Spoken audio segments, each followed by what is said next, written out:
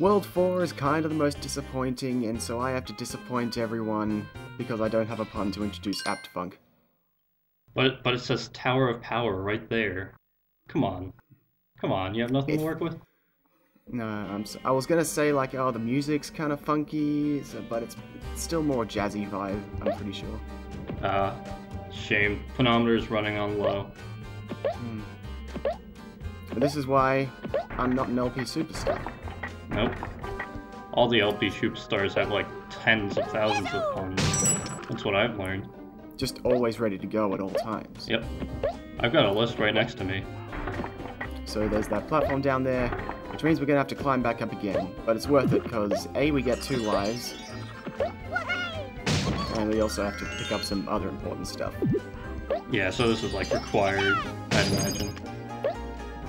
Yeah, and it also creates the annoying necessity in all of these tower climb screens, because there's a few of them in this level, where you have to ride these platforms all the way around in case there's something around, you know, a side that you would never look at.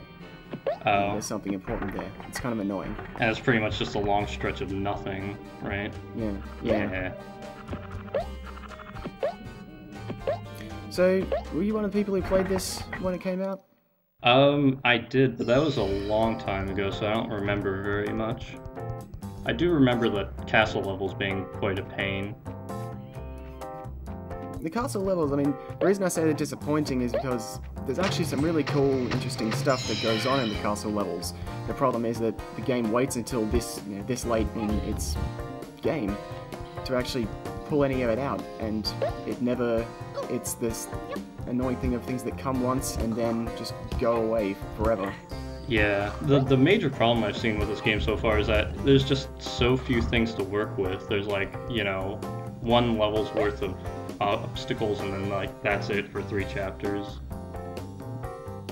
Yeah, pretty much that's been about the same thing that every single all of my co-commentators have been saying. Like, there's really nothing to say after a while. Yeah, you got your like spinning platforms. You got like your Dantinis, your Trident Dantinis, and then like what, falling platforms? I don't know. That's pretty much it. Yeah, there's these boxes. It's I guess the closest thing that you can get to a puzzle. Basically, you just have to push the boxes out. If you touch the button, it resets them. Yeah. And you're trying to like sort them so that you can climb up, make like a makeshift staircase to climb up, but you actually don't need to make a staircase at all. You can just push out the second one, jump up to that, and then jump up to the top one. Yeah. Well, that's convenient, because this seems really fidgety otherwise. It is. So I mentioned way back in the first video that there's a trick to telling like which of the regular gems is a color gem in disguise. See how that one in the middle is kind of hanging a little lower? No, I didn't actually see that. It's something that like you have to get it like pointed out a couple of times, but then you start noticing it. At least that was how it was with me. You'll see it a few more times in this video. Basically, yeah, the colored gem, for some reason, floats a little lower than the regular gems. Also, when Croc takes damage on bars, he inexplicably lets go. Oh, yeah. Did that happen in Crash? I think in Crash he just held on still, didn't he? Yeah, if he had an extra hit, yeah. Sure, he just like got his invincibility. Also, he moved way too quickly for that to ever be a problem. Pretty much, yeah. This just seems obnoxious. More obnoxious is at the end. See how there's a cracked platform at the end of there? Yeah. Oh, so do you have to like time dropping onto it and then jumping onto the next platform? It's not that you have to time it, it's that you couldn't see it by the time you actually get to where you're hanging above it. Oh. Because the camera is really good in this game. Yeah, best. I just don't see why like the gems can't all be colored, so that you don't have to, or sorry, the colored gems just can not be hidden. Because at this point it just makes you to go through all the tedium of getting every single gem. Yeah, and even with that whole being able to tell which one is a hidden gem, it doesn't matter when, if it's just a single gem on its own, it only really helps if there's a row of gems. So, yeah, if there's a single gem or if it was like underwater, you just have to collect every single gem. Yeah, not to mention you have to actually be close enough to see it, I'd imagine. I always jump on that cog for some reason, because it's like right in front of me. This is also supposed to be kind of a puzzle, I think, except it's not a puzzle at all. I don't know, it's just... It's a bit of an odd screen. You smash these boxes, and another cog falls down. Huh. It really looks like it could be interesting, but does anything really happen with that? Yeah, once we get the other two cogs to fall down,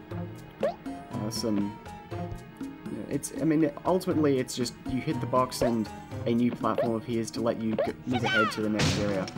I don't remember if you actually need to get all three of these cogs in place for the platform at the end to actually take you to the door. You'll see what I mean. Okay, does like all the gears start turning and whatnot?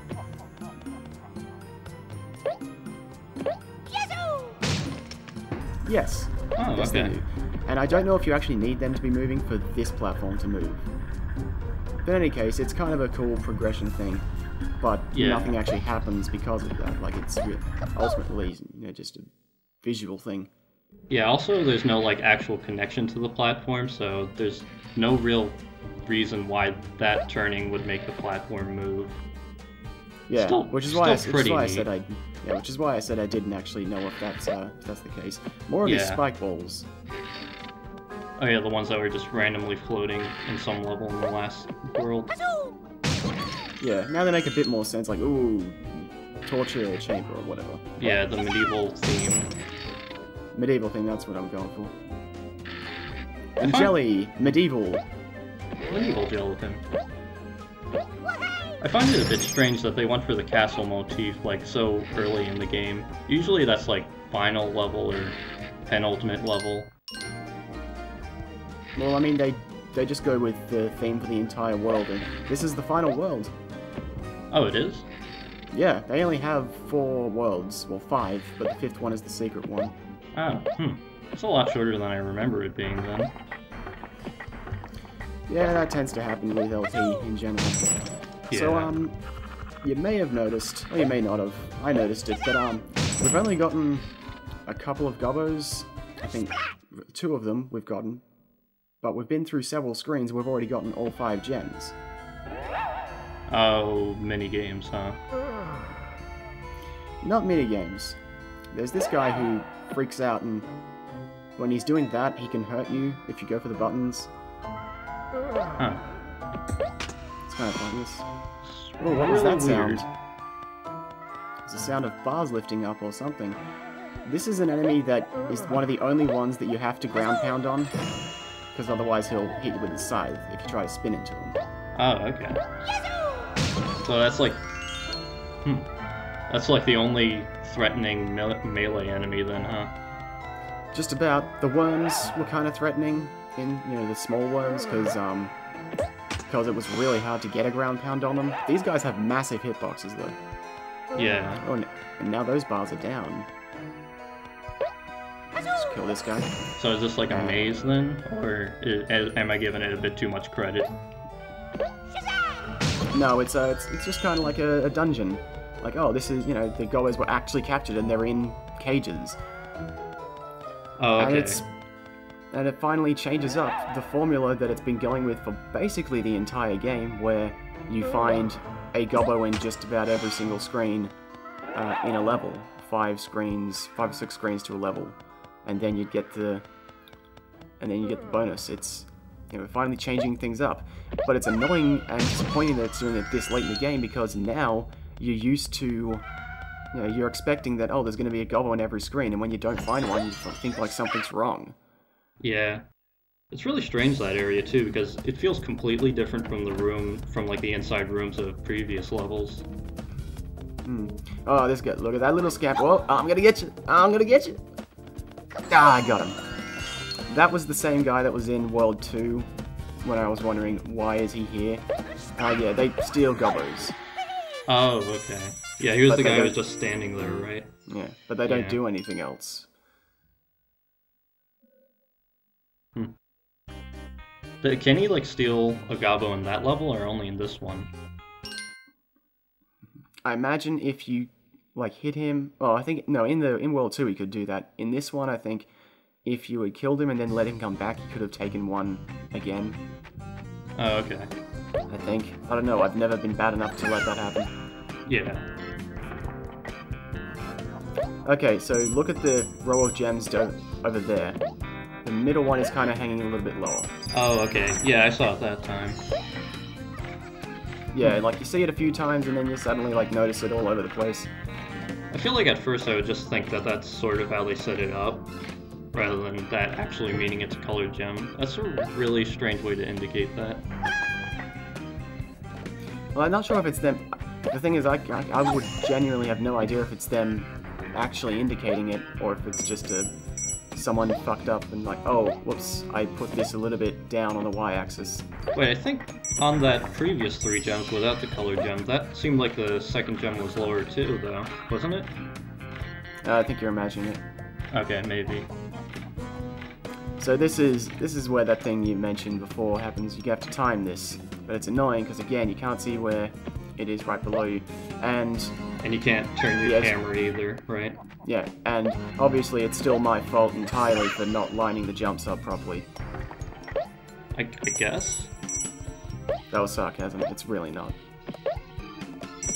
Yeah, I don't know. It's just really hard to. I don't know how you're supposed to see that properly to do that. Which, the moving platforms or the cracked platform? More so the moving platform, because like right now it's off screen, and like while you could turn, you can't. Wait. I guess it kind of works. Oh. Oh, whoops. Never mind. I guess I'm just gonna. No, I guess I wasn't actually standing over the edge there.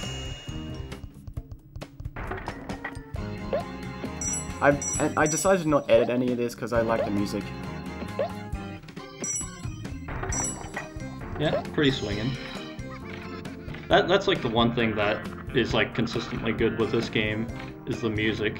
It's a shame it was wasted on, you know, this. Yeah, but it is good. Apparently, I'm not sure if it's not sure if it's the music or if it's a sound effects thing. We can also hear Dante cackling in the background on these inside portions. And over at the edge of these screens, we get these portraits of... Oh, yeah. I don't know, I can't read the text on that. That one says Mrs. D, which I also can't tell if that's his wife or his mother. Yeah, not sure. I remember those, though. That was a cool little detail.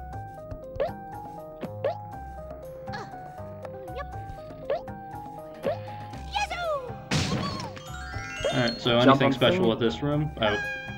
Nope, not gonna jump on the thing. Yeah. There's those ball and chain things, and they're a little bit more menacing. Yeah, because they're just before and after pits this time, I guess.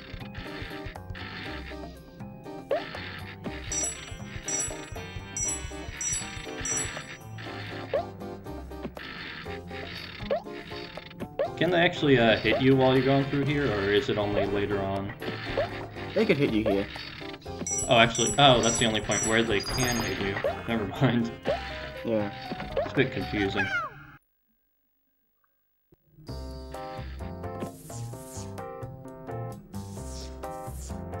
Alright, yeah, so this is definitely new. Yeah, it reminds me of that one bit from Rainbow Ride in Mario 64 with the flamethrower. Kind of reminds me of that for some reason. Yeah, well, moving platform, obstacle, yeah. Yeah. Near enough. Yeah, I guess that is the reason. The thing is, the whole game kind of just blends together at a certain point. Yeah, I mean, like, this world is at least distinctly different. Everything else, though, like, I can't really remember much details about.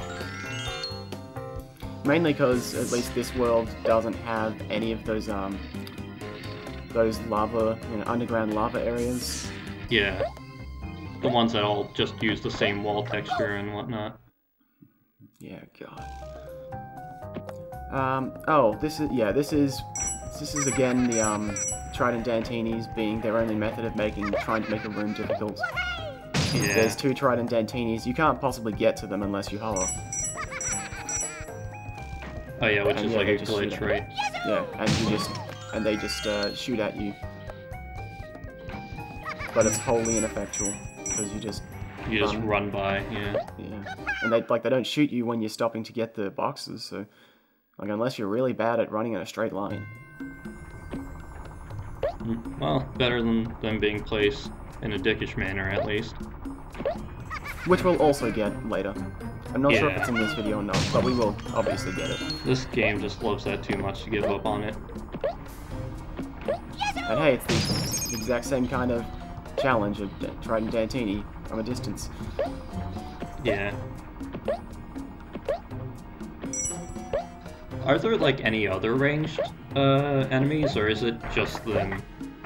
There's the scorpions that like scorpions. There are a couple of like enemies that shoot tiny projectiles that you usually kill before they even hit you. This is a cool bonus stage. Lots of back and forths. Oh. Wow, that's pretty awful. Compared to some bonus stages, at least I think it's alright. Yeah. Just seems annoying to have to keep going back and forth. It's pretty much just the same jump over and over. Yeah, it's a similar sort of thing. There's a similar kind of bonus stage that gets repeated later there's on. There's a Trident Dantini. Yeah, that's the one I was thinking of. Yeah, this kind of bonus stage happens again in this next video, where the platforms at least are changing up a little bit. You know, You'll see what I mean in the next video when that happens. But that's a little interesting. The Dungeon of Defright. God, this is an awful pun. It's so the thing that I mentioned with it, the World 4 being disappointing. This is one of the main sources of that. Well, this and all of the next. Well, this is the start of the disappointment, really. That guy is a massive hitbox. I was not even touching him. Do you mean like this level's good or bad? I'm not quite sure what you mean by that. It's you'll see. So you want to make sure to pick up that red gem, or else you're going to be really pissed when you get to the end of this level. I don't know what the deal is with that like Iron Fist guy. Yeah, he seems pretty ineffectual. Yeah, you can literally walk right past him. Yeah. So remember those 4 mini games that disappeared in World 2 and never came back? Oh god. Yeah. So I'm guessing we're just gonna do a gauntlet of that then. Whoa, watch out for those guys. I was pretty lucky on that second jump. I love that that's their way of raising the difficulty, just toss some Trident Dantinis in there. Well, now the spider's in this one. Oh, I guess it doesn't matter though. Yeah. Well. And of course, playing the minigames means playing a certain other minigame. Which is why it's going at, I think this is 300% speed. Or maybe 500%? Yeah, whatever. Seeing this minigame once is definitely enough. Oh god. This still takes forever. It's either this one or the next one that's at 500. I sped up 2 sections in this video. One of them's at 300, one's at 500%. There was something, I think it was this, where it was either this or the other one as well. Like, you look at it and you realize the game, even when it's sped up, it still looks slow. Yeah, this game is like, you can see it with like the hang grabbing and whatever. It's like everything's so slow for some reason. Yeah. These guys, like, again, they're appearing. This is the sheep game, right? Yeah, this was the sheep game and the penguin game, and they appear in exactly the same order again. The same one as the sheeps and everything? The same as the sheep, same as the penguins. Wow, that's pretty lazy. You think it'd be pretty easy to just switch it up, or I'm sure even randomizing it couldn't be that hard, could it? It shouldn't be, since they randomized the shuffle box minigame, and they randomized the... Well, randomized. The cauldron minigame is different. Oh, like it has different sets that it can be? Yeah, I start missing them, but it doesn't matter because it's right at the end. Oh, okay. Okay, so... Do you have like a... Do you have like a 3 strikes and out system or something like that? I think it's just you have to get a certain percentage, but I don't know what percentage that is. Okay, so that's all the minigames done. Now I want you to pick a direction, left, right, or straight. Left? Man, you got really lucky. This is a balloon thing.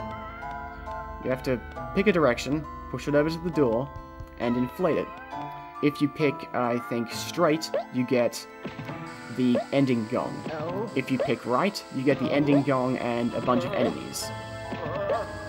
Only if you somehow glean that you're supposed to go left do you get the ending gong and the ending door and the bonus doorway and 4 lives and the gobbo and all of the gems. Wow. That is a supreme dick move right there. So you would have to, if you got unlucky, you would have to go through this level 3 different times just to get to the special level. Or bonus 4 different times if you somehow managed to miss the red gem too. Oh yeah, that's true. On the plus side, this is a really good spot to start farming lives if you ever actually need them. Yeah, but you're at the end of the game, and the game's not that hard. No, World 3 was when it was really annoying. World 5 it gets hard, but that's because it's supposed to be hard. But World 4 is a lot easier. This is the closest thing to a maze that they have with these, darkened underground sections. Yeah. And essentially you're just looking for one gobbo and then you're done, right? Yeah, get the key. I mean, I say maze, it's still a straight path, but it's dark and you might forget if you're a stupid kid where you were going. Or you might get scared because there's iron fists and there's trident antennas. Ooh. Yeah. And the iron fists still are never going to hit anybody. Yeah.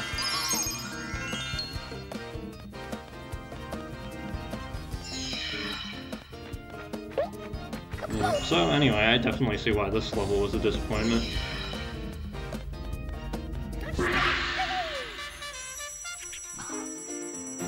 But still, I mean, it breaks up the monotony. That's why World 4 is kind of interesting. A lot of the levels, especially in the second half, they break up the monotony of just screen, gobbo gem, screen, gobbo gem.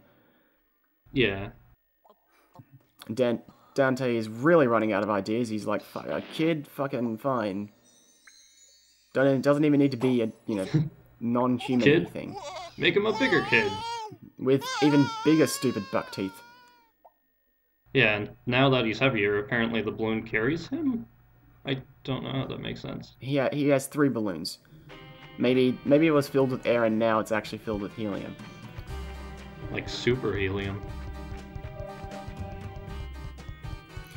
So, big thing about this screen is that, shrinking platforms. Except the central platforms don't actually disappear, or at least the ones that the enemies get to stand on. Yeah, so that's not problematic unless you don't notice it quick enough. Yeah, also, the collision for the platform doesn't actually shrink, it's just the sprite or the model.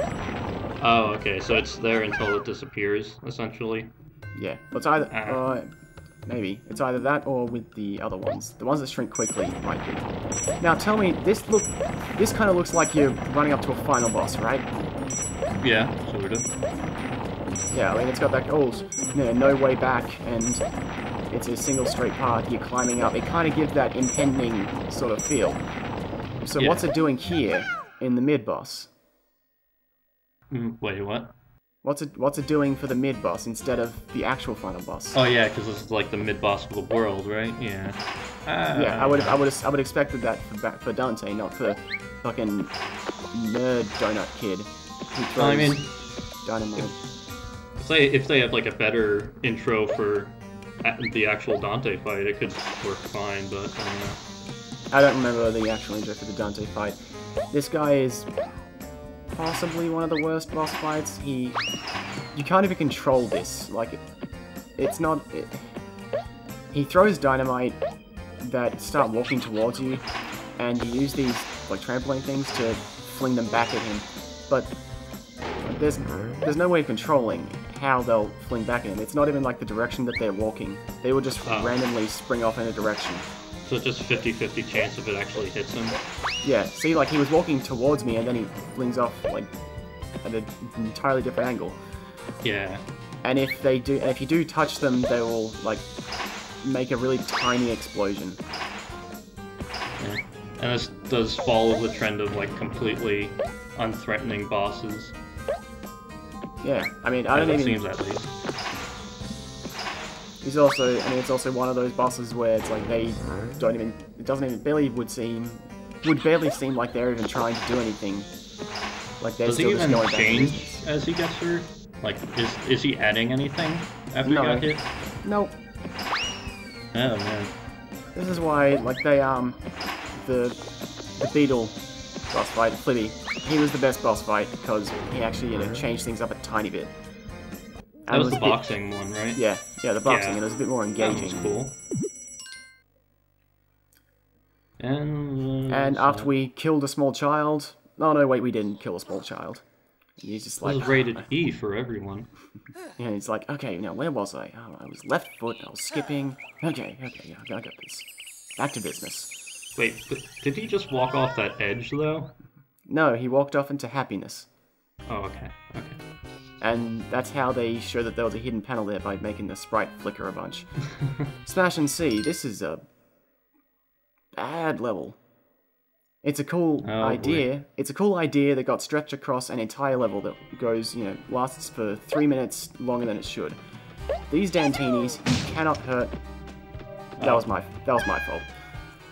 These Dantinis cannot be hurt at all. You can't ground pound on them, you can't spin them. There's no way that you would know that. Aside from just... Aside from, like, spinning them and then dying? Yeah, aside from dying a couple of times. The only way to kill them is to do that. You smash a box and then you see what happens to them. I mean, that's kind of interesting, but it would have been nice if they introduced it before just killing you. Yeah, like if they had a Dantini walk off the edge somewhere else. Yeah. So we have to kill all of them to get the key to the door to appear. Okay. It's a bit tedious, but that's fine. Also, they have a pretty wide hitbox, which you'll see later on. Oh, do they walk on, like, set paths, or are they following you? No, they just walk back and forth, so that you have ample opportunity to kill them. Yeah. So, that's the whole gimmick of the level, and I mean the whole level. Oh, so it's just that on repeat? Yeah, I'm guessing that's why you put it on 5. Yeah, there it is. There's the 500 speed. Yeah, this is 500%. This is much faster. But you notice it still feels slow. Yeah. Also, the music in this one is absolutely maddening at 500% speed.